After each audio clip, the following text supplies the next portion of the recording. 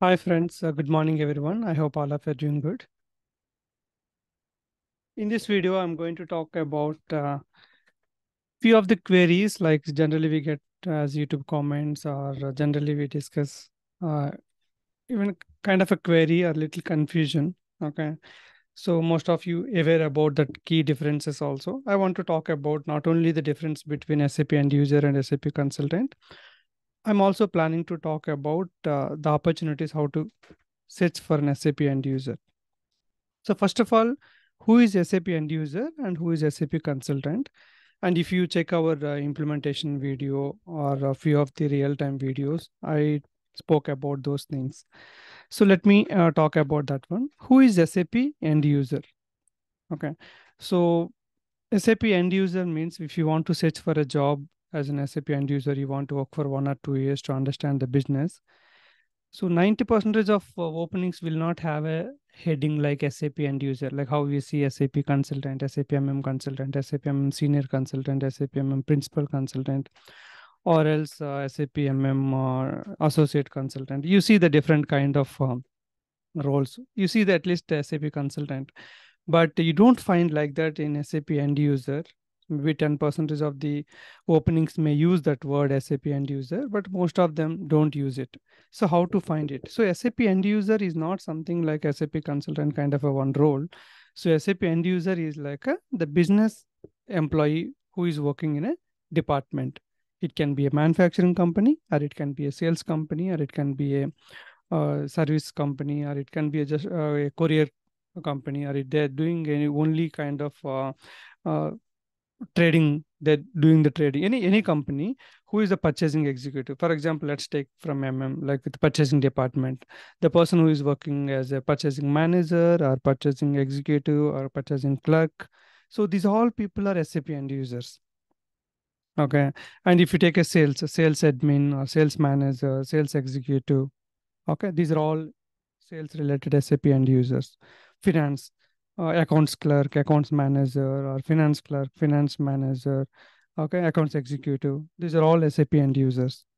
If you take engineering or PM departments, like you will see that maintenance engineer, okay, or else stores clerk, inventory, warehouse clerk, or warehouse manager. So supply chain management manager, so supply chain management clerk, all these roles are part of end users only. So now you understand that one SAP end user, you won't see that heading of SAP end user while searching for the job.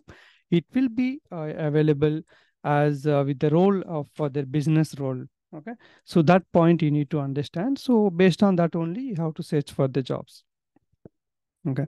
So what is the role of SAP end user? For example, we are all using WhatsApp, Facebook, or whoever, whatever, LinkedIn and all. Okay.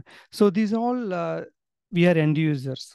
Okay. There are team like the people who develop the screens or who test it, and who will release that once everything is tested, then it will be released to the production. Then we are all going to use it. They will tell, right, new version is released. You have to update it, you have to download it and all. So now you understand that one SAP end user. Don't search for SAP end user jobs. You may see very few, but you can find a lot of SAP end user jobs. But when you search like purchase executive, purchase clerk, or inventory clerk, you can work for 1 or 2 years and to understand the end-to-end business process. What kind of documents come when the goods are arrived, or what kind of documents you prepare, and in the purchase order, what kind of information you are going to provide. Where will you attach that contacts, or where you are going to mention about the remarks or terms and conditions. All these things you are going to get a good command. In 1 to 2 years you can plan for your consultant change if you're not getting a consultant opportunity immediately.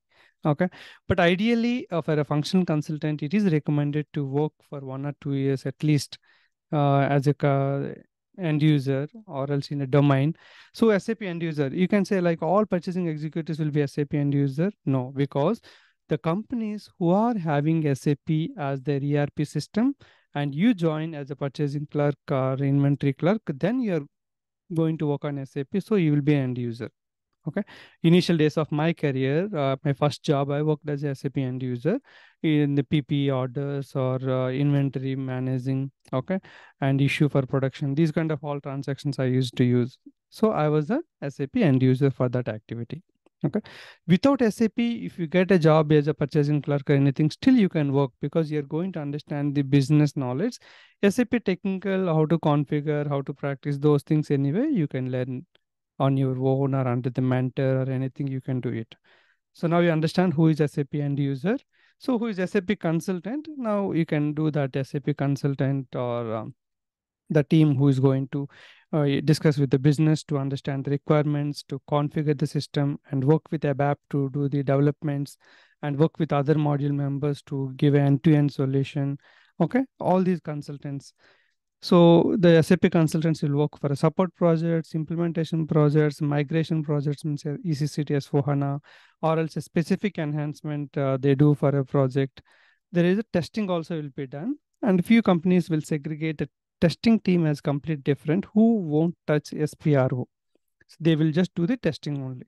So testing means the development team will complete and they give the test scripts, then they execute it. So testing will be involving all end user transactions. If you want to test a consignment process, the end user transaction like maintaining consignment info record, create a consignment purchase order, and do consignment purchase order based goods receipt, then transfer the stock to one stock, settlement. All these steps are end user things. This will be done by the testing. Is a SAP testing consultant or SAP tester, whatever they call. Okay, these are all part of SAP consulting.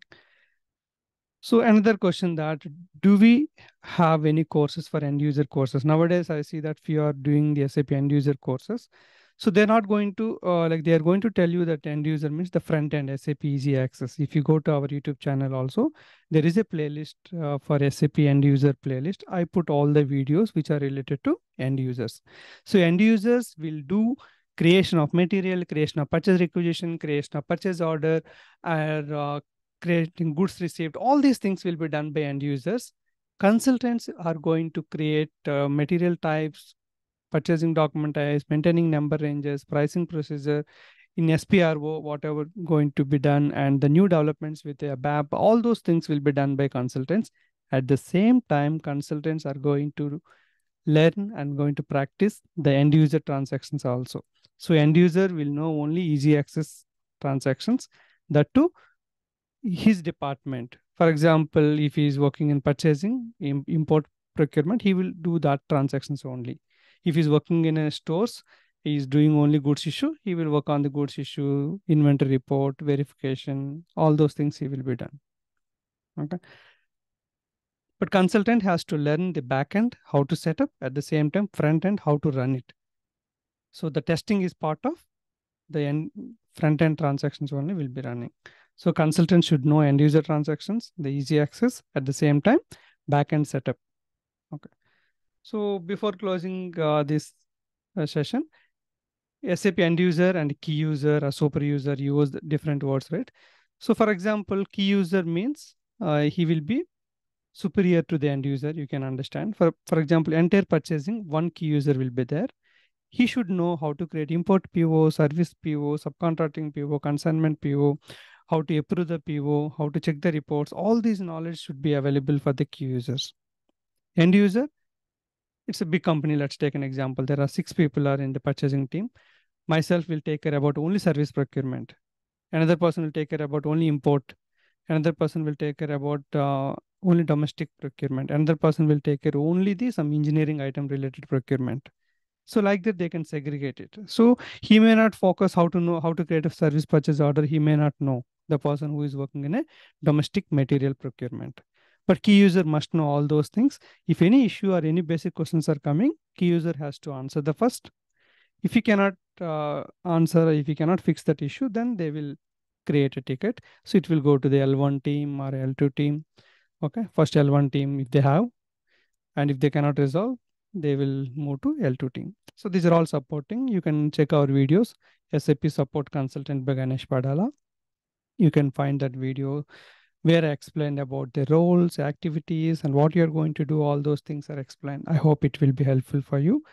I hope this video has given you an insight that who is SAP end user, who is SAP consultant. If you want to work as an SAP end user, SAP end user jobs, how to verify, like how to search in a job website. If you search as SAP end user jobs, you will see very less, but you need to understand who are those end users, what I'm going to do as a regular activity. That will be giving you the better clarity, better understanding. Thanks a lot for your time for watching this video. If you feel this video is helpful for you and your circle, please share with all of you, and keep searching our videos and enhancing your skills. At the same time, give your valuable feedback as a comment, and keep sharing our videos to help maximum members. Thank you. See you soon with another video. Thank you.